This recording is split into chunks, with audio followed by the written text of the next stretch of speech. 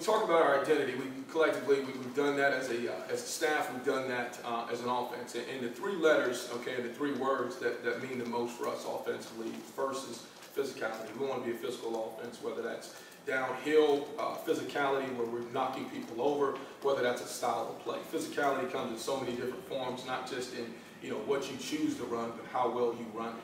And then we want to be a smart football team. We want to be a team that when people say cut on Michigan's football tape, they say that's a well-coached football team. That's something we're going to take tremendous pride in. This camp is knowing our fundamentals, knowing how to execute them, knowing our answers, but also being able to go and play smart football, not beating ourselves. And then the third part of that is precision. We want to be as precise in what we do, and that's the technique, the fundamental part. And so, when we talk about our identity, we use the term in the building PSP. We want to be physical, smart, and precise.